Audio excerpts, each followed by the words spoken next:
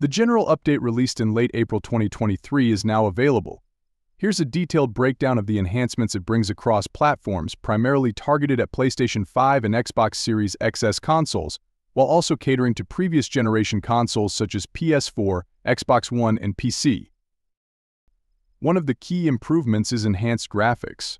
The update elevates visual quality on next-gen consoles, potentially offering higher resolutions, improved textures, and enhanced lighting effects.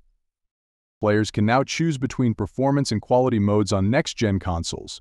Performance mode prioritizes smoother gameplay at 60 frames per second FPS, while quality mode focuses on delivering higher resolutions and visual fidelity.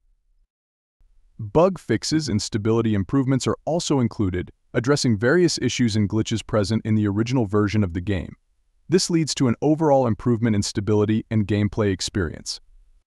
PC-specific enhancements include support for widescreen and ultra-wide displays, providing a more immersive gaming experience.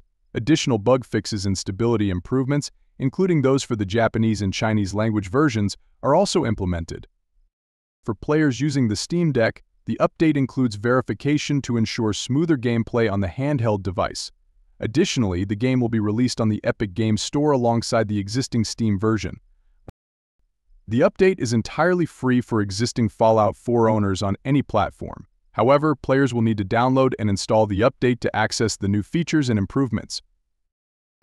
Overall, the Fallout 4 Next Gen update aims to enhance the game's visuals, performance, and overall stability for players across all platforms.